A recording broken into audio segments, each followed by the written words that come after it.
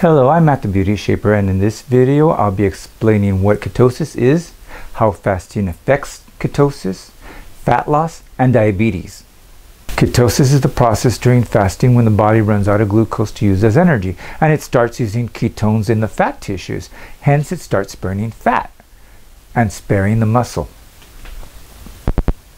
It's important to keep the body hydrated as much as possible during this ketosis stage because the body does not keep the fluids during this state. When the body does not break down muscles, it's called an anti-catabolic effect. Under normal circumstances, after 2 or 3 days of fasting, the body starts breaking down muscle to fuel itself. As tissue is broken down, the body normally burns unhealthy, damaged, or dead cells along with tumors, abscesses, and fat deposits before it starts breaking down healthy cells and muscles. During the fasting process, proteins are used from the dead cells and recycled. When the body has only fat to burn, ketones are produced and the body is forced to use fat as energy. It first burns fat from the liver and then it turns to fat from the body. When there's less carbohydrates in the body to burn as fuel, glucagon is the body's preference of burning fat instead of muscle, and it can continue passively, whether exercising or sleeping. This happens when the supply of carbohydrates, which is glucose, is not available, and the glycogen stored in the liver runs out. During a full water fast, the stores of glucose run out, and muscle starts breaking down, but at a slow rate. The first few days of ketosis could sprout feelings of euphoria and increased energy with an added bonus secreted by the pancreas and the liver. Then it converts fat into fatty acids and then ketones. While in the ketosis state, there's hunger loss. It's been found that thin people that fast have actually been noted to experience less energy than overweight people. Fasting should be stopped once uncontrollable hunger strikes, since the body is signaling that it needs more nutrition. From past experience and personal knowledge, I have to say that when I fasted in the past, I had jittery feelings and dizziness, and I also had a temporary euphoric feeling for a few hours, similar to when I was on the ketogenic diet. Now I'll talk about fat loss and fasting. According to a 2012 study on obese women published in Nutrition Journal, it was found that you can only get minor weight loss from long-term intermittent fasting alone. Weight and fat mass loss was successful with both the restricted food diet that had 4.1% weight loss and the restricted liquid diet had a 2.6% weight loss. A restricted food diet or a liquid-only diet can be successful in weight loss and fat loss when combined with fasting for at least 1 day a week. Although either of these two diets without exercise can lower the chance of heart attacks, adding exercise can only lower the chances even more. And as an added bonus, the study also found that cholesterol levels also went down from dieting and fasting. The calorie-restricted food diet lowered cholesterol levels by 20%, while the restricted calorie liquid diets reduced them only by 7%. On the other side of the spectrum, a 22-year study on 735 somewhat overweight men in their 60s found that those with lower fat-free mass and higher fat-free mass had an increased mortality rate than those in the middle with normal fat-free mass. Fat-free mass shouldn't be confused with BMI, which is the measure of the body's fat based on the height and weight, whereas fat-free mass is basically the total lean body mass without the fat. It's important to know that in both studies, the subjects were sedentary with no significant exercise regimen documented.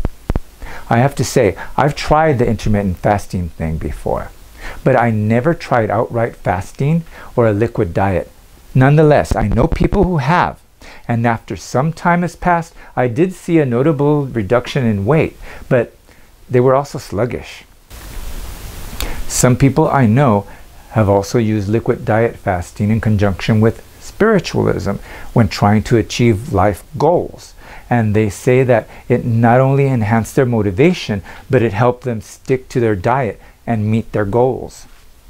During fasting, dieters try to restrict calories from carbohydrates, protein, and fat.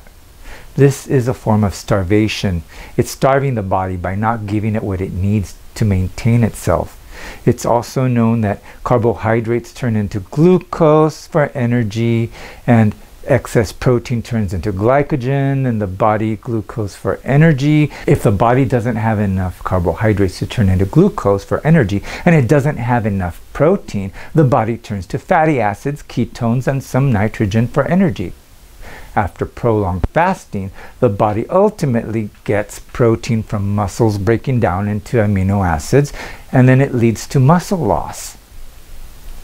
Now I'll talk about skipping meals and intermittent fasting and diabetes.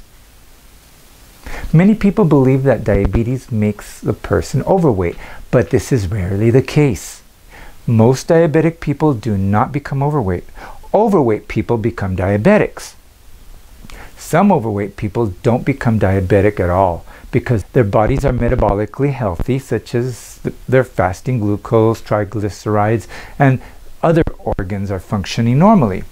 There was a study conducted at the University of Pittsburgh on people with type 2 diabetes, and in this study there were two groups in the study. One group was given 400 to 500 calories a day, while the second group was given 1,000 to 1,200 calories a day. After almost a year, the low-calorie diet group lost more weight than the group eating the higher amount of calories. The study also concluded that none of the participants from either group had any medical problems from skipping meals. In fact, they had healthier results, even slightly normalized glucose levels, and a lower risk of heart disease. This study was a dietary-only evaluation conducted with no exercise. There have also been studies that show benefits of intermittent fasting in diabetics. This is because it has been proven that intermittent fasting produces insulin sensitivity. It's this sensitivity to the insulin that actually helps in fighting diabetes and helps in losing weight. This insulin sensitivity also becomes even stronger as more weight and fat is lost.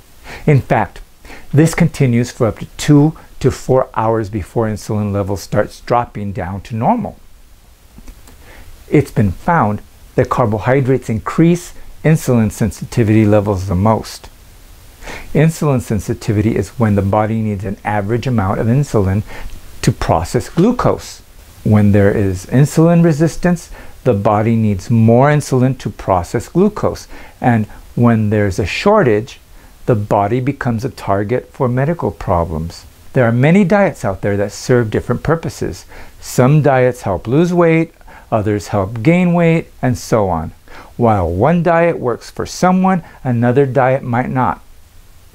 Diets should be tailored to your desired goals, and not all diets are the same. And while certain ones may be hard for some, others may be easy. Lastly, remember, whether you're fasting or not, if you're committed to nourishing your body with nutrient-dense food, it'll help support you in your weight loss journey. If you enjoyed this video, please like and subscribe to my channel so I know there's interest in the information I'm giving out. My goal is to spread the news on health and fitness so that more people will be conscious of their weight and they'll eat more healthy, they'll eat enough to be satisfied while eating more sensibly. Thank you so much for watching my video. Have a great day.